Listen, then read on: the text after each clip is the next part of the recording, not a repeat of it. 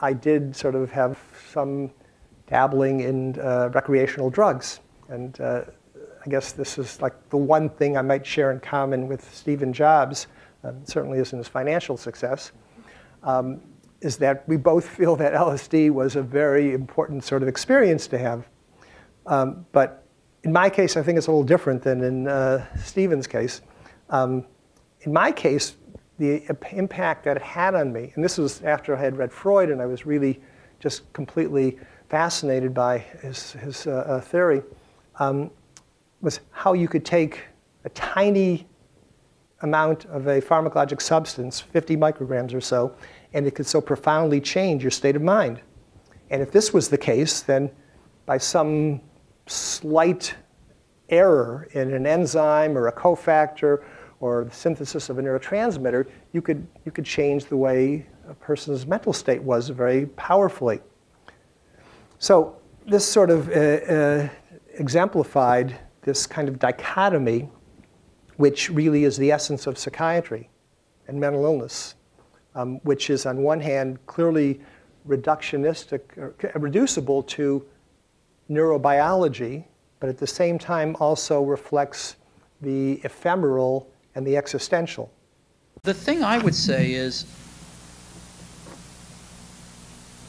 when you grow up, you tend to get told that the world is the way it is, and your life is just to live your life inside the world, try not to bash into the walls too much, try to have a nice family life, have fun, save a little money. But life, that's a very limited life. Life can be much broader once you discover one simple fact, and that is everything around you that you call life was made up by people that were no smarter than you.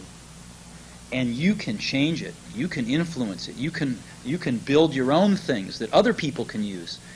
And the minute that you understand that you can poke life and actually something will, if you push in, something will pop out the other side, that you can change it, you can mold it.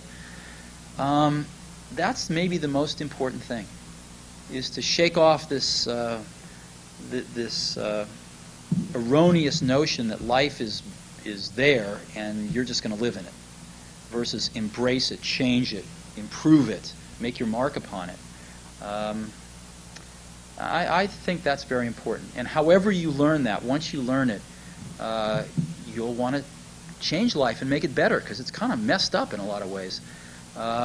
Once you learn that, you'll never be the same again. He comes by and he says, hey Trip, you've never taken LSD, have you? No. And I said, no. Straight out. And he said, yeah, I thought so. And then he walks away.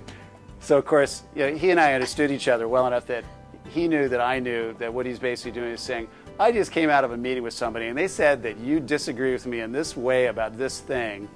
And I'm just thinking to myself that if you had just dropped acid, you wouldn't be so damn screwed up. Because he really absolutely believed that LSD had been a very positive transformation in how he thought. PCR is another place where I was down there with the molecules when I discovered it. And I wasn't stoned on LSD, but my mind by then had learned how to get down there. I could sit on a DNA molecule and watch the polymerase go by, and I didn't feel dumb about that. I felt like, I mean, that's just the way I think. It's like I put myself in all different kind of spots. And I've learned that, partially, I would think, and this is again my opinion, through psychedelic drugs. Dr. Carey Mullis, I now ask you to receive the Nobel Prize from the hands of His Majesty the King. Biogeneticist Dr. Carey Mullis had won the Nobel Prize for inventing PCR, a revolutionary technique for multiplying tiny amounts of DNA for use in genetic research. A creative breakthrough he claims came from psychedelic drug use. I don't do experiments often, in big things like, what would if I had not taken LSD ever? Would I have still invented PCR? I don't know. I doubt it. I seriously doubt it. Recent months and past couple of years, there have been calls, both in the media, as well as to some degree in the professional literature, for the use of various psychedelic agents for psychotherapeutic purposes. And specifically, this is referred to LSD, to psilocybin, to ayahuasca, which is used in some South American and Central American indigenous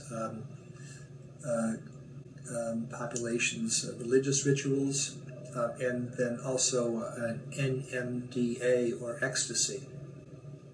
These have been proposed to be useful from various things ranging from PTSD to addiction to depression to various types of personality disorders.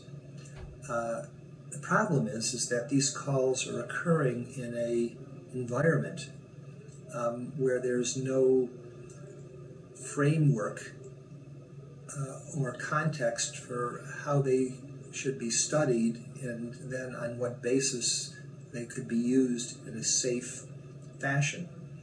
I think, as most people know, psychedelic drugs, when they were developed and began to be studied for medical purposes in the 1950s and then 60s, got really ensnared by the social and cultural turmoil of the counterculture in the 60s, and because of their widespread use for recreational purposes, they were basically banned or outlawed or made illegal, and became politically banned from medical research. There was some promising evidence for their useful application to treatment of mental disorders, but this really was never fully developed to a point where these could be determined, reviewed by the FDA, and determined whether they were safe and effective for clinical practice.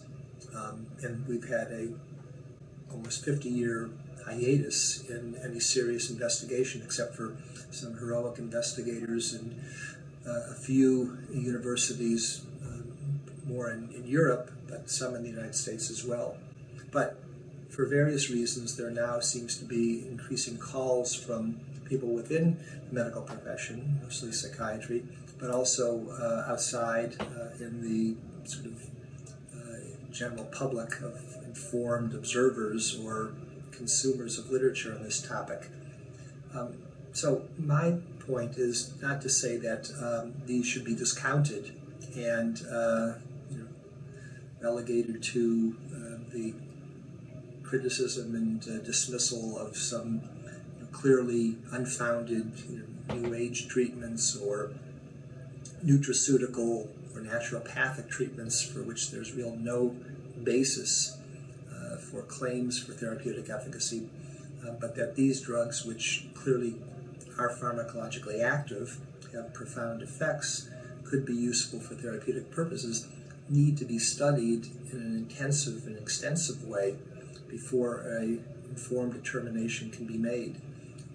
If not, we'll find ourselves in a situation that may resemble what we're seeing now with marijuana, with its increasing legalization, even despite the fact that there's not an adequate knowledge base because of social pressure and political pressure.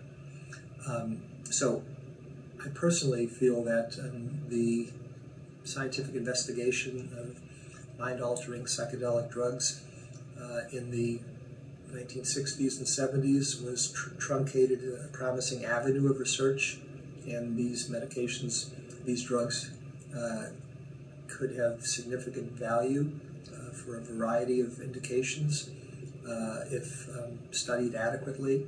However, until we have that, it really is not prudent for any serious calls for proposals for these to be used on an ad hoc experimental basis. They need to be studied, and they need to be determined for what purposes they should be used and what are the risks and benefits for these treatments. So I'm calling for more serious, prudent, thoughtful, and informed opinions to be expressed on this topic before this catches on in the lay public and the medical community does not pay sufficient attention and respond to them accordingly, and then we need to react to a growing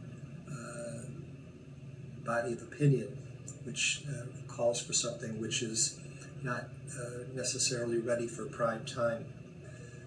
So thank you for listening. This is Dr. Jeffrey Lieberman of Columbia University.